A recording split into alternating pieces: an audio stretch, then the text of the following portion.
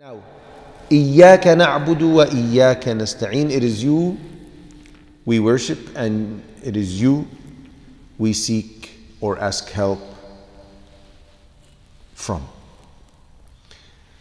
This verse has two parts. إِيَّاكَ نَعْبُدُ, it is you whom we worship. وَإِيَّاكَ نَسْتَعِينُ. إِيَّاكَ نَعْبُدُ is talking about Allah. So that's connected to the first set, right? وَإِيَّاكَ نَسْتَعِينُ, we are seeking your help. So it's talking about us. And this is what's between Allah and His slaves. This, or His slave. This verse. Sheikh Ibn Baz rahmatullah alayhi said, إِيَّاكَ نَعْبُدُ is like when Allah Azza wa Jal says, وَمَا خَلَقْتُ الْجِنَّ وَالْإِنسَ إِلَّا لِيَعْبُدُونَ. I have created jinn and mankind for no other purpose but to worship me. إِيَّاكَ has exactly the same meaning. It is only you. Just like for no other reason but, this exclusive meaning is also found in إِيَّاكَ. It is only you we worship. And the Prophet ﷺ said, and this is in the book of Al-Bukhari, حق الله على العباد أن يعبدوه ولا يشركوا به شيئا. The right of Allah Azza wa Jalla upon His slaves is that they worship Him and associate none with Him. So this is إِيَّاكَ نَعْبُدُ. It's only you, and we worship only you. No one else. So إِيَّاكَ here excludes anything else that can be worshipped and say, no, that's not, it's only you, subhanahu wa ta'ala. Now for worship to be actually accepted as worship, defined as worship, that is accepted by Allah Azza wa Jalla, it has to fulfill two conditions. Number one, it has to be performed purely for the sake of Allah, sincerely for the sake of Allah Azza wa Jalla. The second thing is it has to be, yes, in accordance with the Sunnah of the Prophet sallallahu alaihi wasallam. Fulfilling one and not the other act of worship is not an accepted, it's not defined as an accepted act of worship.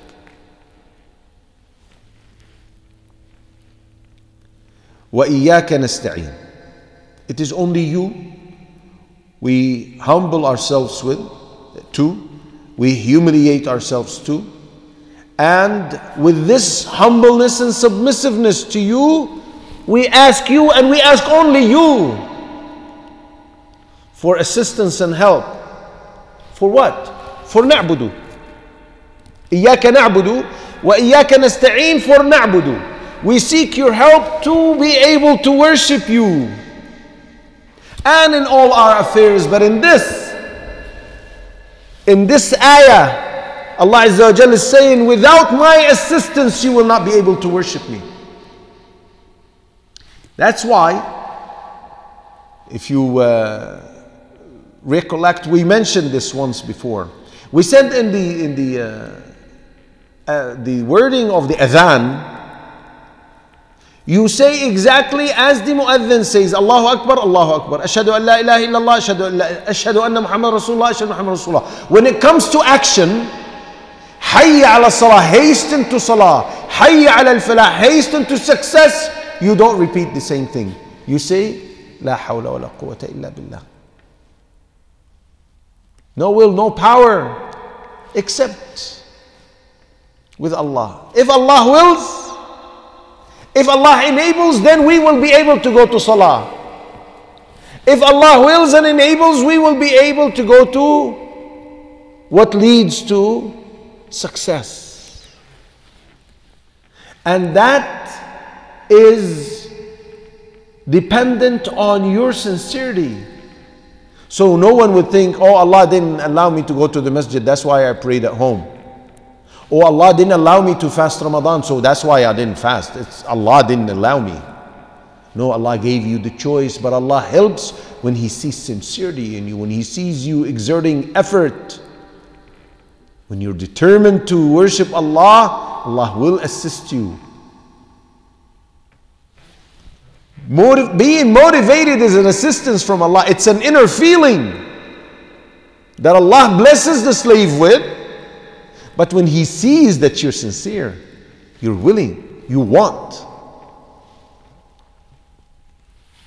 Nasta'een. You know that the only one who's able to bring about benefit or cause harm is Allah Azza wa Jal. And without seeking His assistance to realize benefit and repel evil, no one else can. Because everyone else is under His control. Rabbil Alameen, the controller, the master, the owner, Maliki. So it's you whom we worship, and it's only you whom we seek assistance from.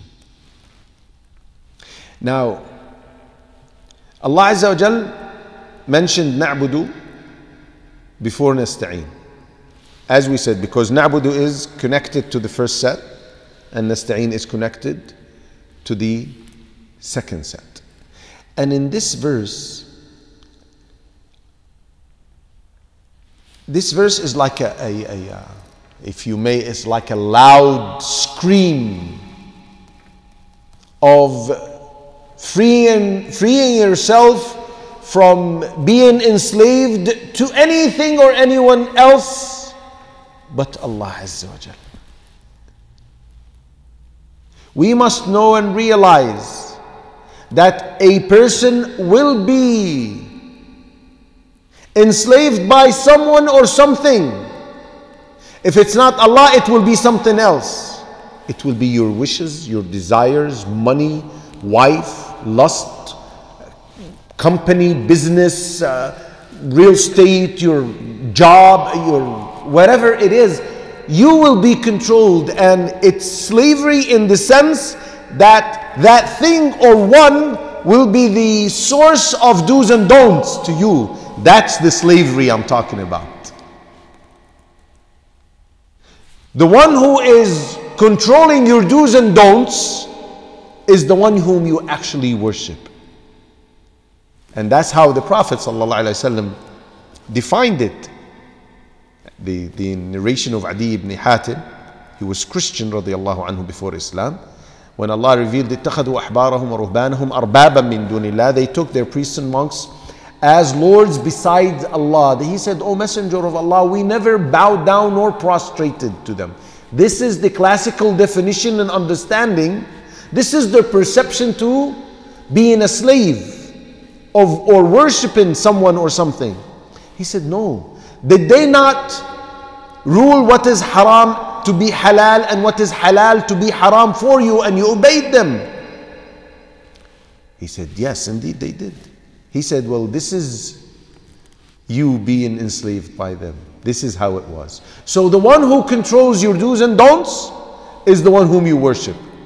So if you don't, those who are talking about freedom, we want to be free, Islam is restricted. Well, okay, leave Islam, but you will be enslaved by someone else, something else. It is gonna start with probably your desires or an ideology that you like, or someone whom you hold at high esteem. Any figure, regardless. It will be something that will control your do's and don'ts, and then you, after being honored by being a slave to the Creator, the King, the Sovereign, the Master, the Creator, the one in control, to a created being or thing, which is very humiliating. It's very disgraceful to be enslaved to something like this and abandon being the slave of Allah Azza wa Jalla. Now, after this was established, the practical application of the previous verses. إِيَّاكَ نَسْتَعِينَ is the second half of this middle verse. How? By dua.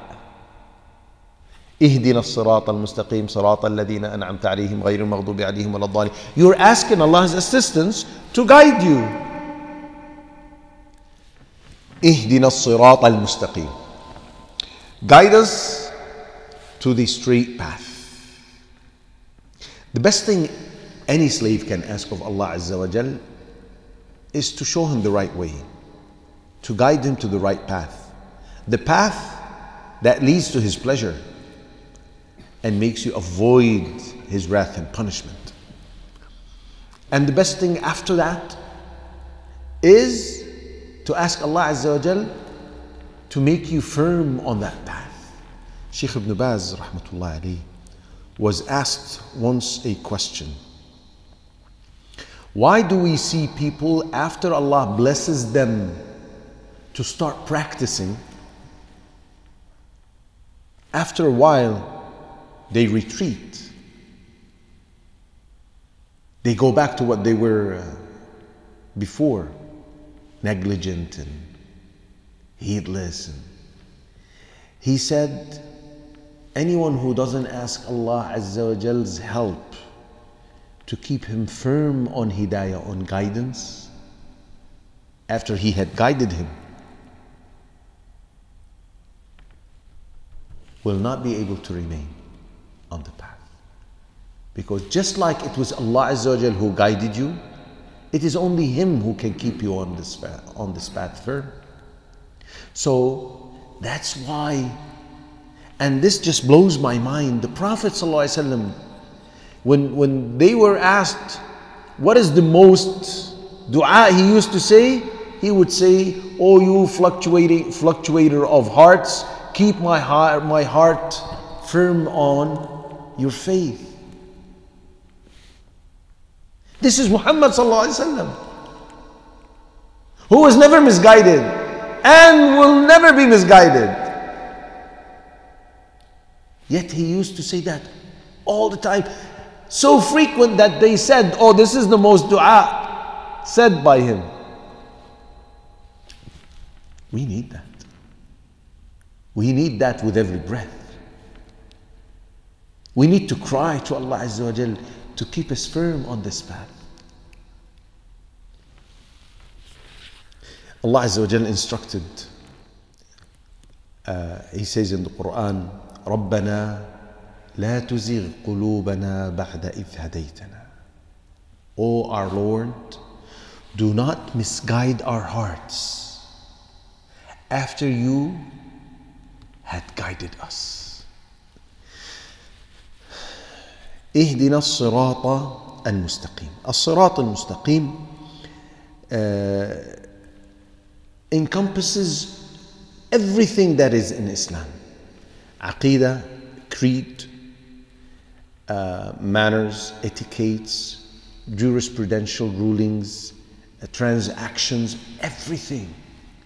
Because again and again we keep repeating this until we all act upon this. Islam is a comprehensive way of life. It's not a set of rituals, brothers and sisters.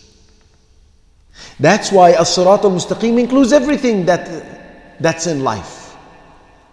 The way you deal with your wife, your parents, your job, your servant, the maid, your colleagues, your boss, your wealth, the way you eat, the way you have an intimate relation with your wife, the way you relieve yourself in the...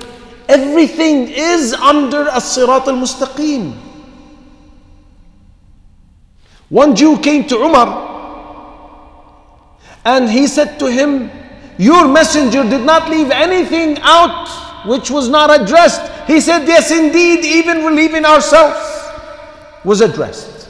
Why? Because it is just a way of living. Islam is just a way I live my life. I am simply being a slave. Na'budu. Iyaka na'budu. I'm just simply acting upon Iyaka na'budu. And this is As-Sirat al-Mustaqim. And notice, In the manner of dua here, اهدنا الصراط المستقيم came after saying that worship is only to you and help is only from you. So you set things right. You paved the way before you asked. You admitted to your weakness and to His magnificence, subhanahu wa ta'ala. You admitted to you being a slave and Him being the creator and master. Just like in the dua of Sayyid al-Istighfar, the master of asking forgiveness. Allahumma anta rabbi wa ana abduk. Allahumma anta rabbi la ilaha illa ant khalaqtani wa ana abduk. Anta rabbi la ilaha, none is worthy of worship but you. You created me and I'm your slave. وَأَنَا عَلَىٰ عَهْدِكَ وَوَعْدِكَ مَا اسْتَطَعْتُ. I will try to maintain myself as much as I can on this path. خَلَقْتَنِي وَأَنَا عَبْدُكَ وَأَنَا عَلَىٰ عَهْدِكَ وَوَعْدِكَ مَا اسْتَطَعْتُ أَعُوذُ بِكَ مِنْ شَرِّ مَا صَنَعْتُ. I seek refuge in you from the evil that I have committed, admitting to your guilt. Just like in the Quran, قال رب اغفر لي وهب لي. Oh Allah, forgive me. And then he asked, I have shortcomings, I have sins, so forgive that. I admit you're the creator, you're the one who can forgive, and you're the one who can give. So forgive and give, forgive and grant, pardon and bestow.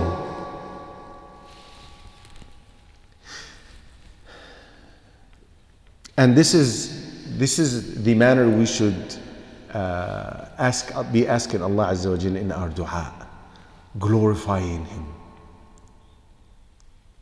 praising Him, exalting Him, admitting to our weakness and guilt, and then ask after that.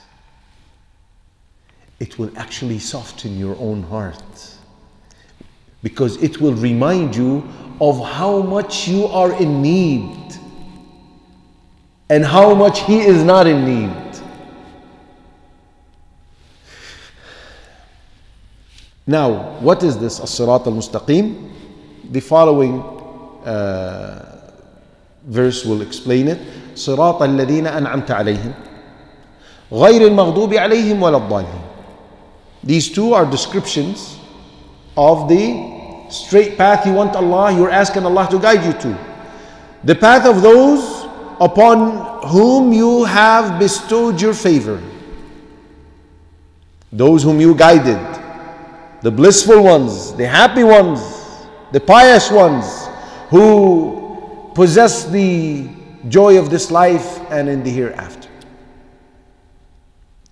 But not غيري means make us away, keep us away. We don't want the following path.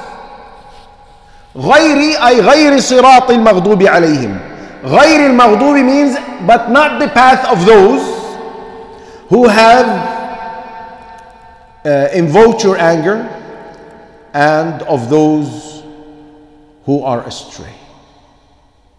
So you ask the path to be guided and remain firm on the path of those who were guided, the blessed pious ones, and at the same time you're asking Him to keep you away, to protect you, to guard you from following the path of those two, those who invoked His anger and those who went astray. Al-Maghdubi alayhim refers to anyone who recognizes the truth, knows the truth, but willingly chooses not to follow the truth. And the Prophet ﷺ said, and this is in the book of At-Tirmidhi, classified as authentic by Al-Albani, he said, Al-Maghdubi alayhim, or Al-Maghdubu alayhim, are the Jews. Wal-Ad-Dallin, Ad-Dallin are those who who went astray because of their ignorance. He said, sallallahu alaihi wasallam, وَالضَّالِّينَ are the Christians. And Allah Azza wa Jal mentioned those who invoked His anger before those who went astray, because the first one is more serious. To know the truth and insist on rejecting it is not like not knowing it and going astray. Now, it is legislated after we finish Surah Al-Fatiha to say Ameen. Anas radiallahu anhu said, the Prophet sallallahu alayhi wasallam said, and this is reported by Al-Bukhari, when the Imam says, the Prophet sallallahu alayhi wasallam is saying, when the Imam says غَيْرِ الْمَغْضُوبِ عَلَيْهِمْ وَلَا الضَّالِّينَ, then say Ameen. Al-Qurtubi said Ameen means, O Allah, respond, accept our dua and respond, honor our dua is what it is.